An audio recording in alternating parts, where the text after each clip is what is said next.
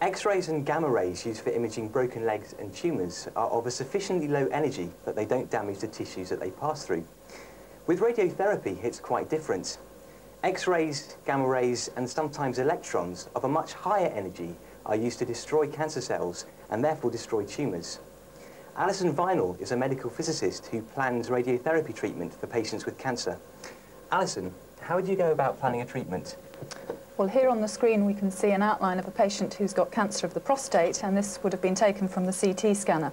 And so is the plane about here? That's correct, yes. And here we can see the tumour volume, which has been drawn by the doctor around the prostate, and also an outline of the rectum, which is very close to the prostate. And the rectum is particularly sensitive to radiation, so we need to make sure in our planning that we keep the dose to that area as small as possible while still getting the dose to the tumour.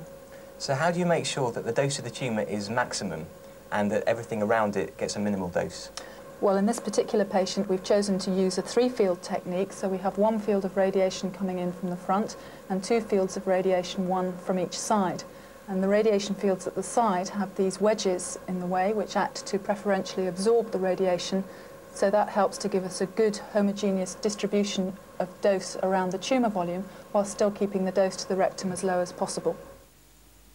As Alison said, this picture comes from a CT scan of the patient, and it shows a cross-section through him just below the waist. His back is facing downwards, and the bright white areas you can see are the bone of his pelvis and spine. And as we shall see later, the wedges aren't really inside his body as the picture suggests. This is just a convenient way of showing them on the computer. OK, so what other kind of tumours do you treat? Well, we treat a number of patients with breast cancer. And here we have the shape of the outline of the patient taken through the breast somewhere about this sort of level. This patient presented with a lump which was removed surgically, and then we're using radiotherapy to treat the whole of the breast area after the surgery. So why are you using radiotherapy when the tumour's been removed?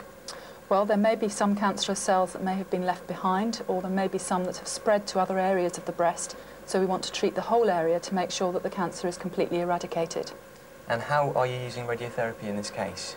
Well, here we have 2 fields of radiation, 1 coming in from here and 1 from the other side. And again, both have wedges in the way, which are acting to compensate for some of the lack of tissue around the curve of the breast here.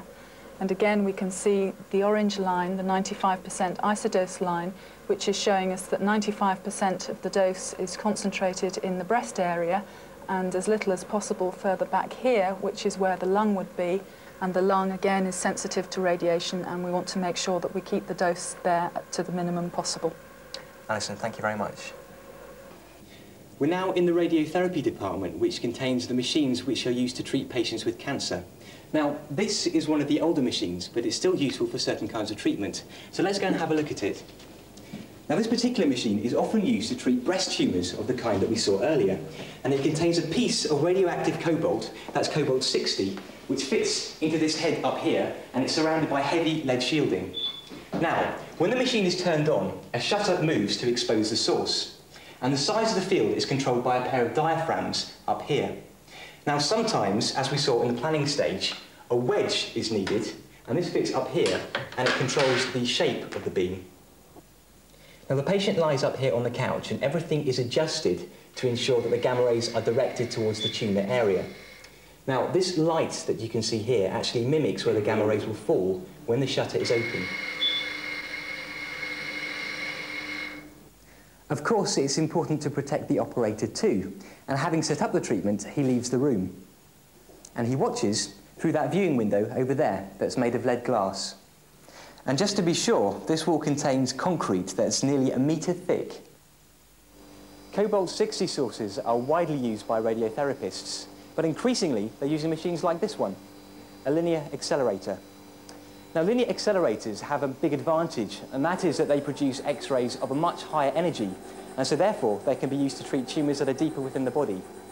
The X-rays are generated electrically, and they're under computer control, so this means that the edges of the radiation beam are much sharper. This can be very important when treating areas close to critical organs.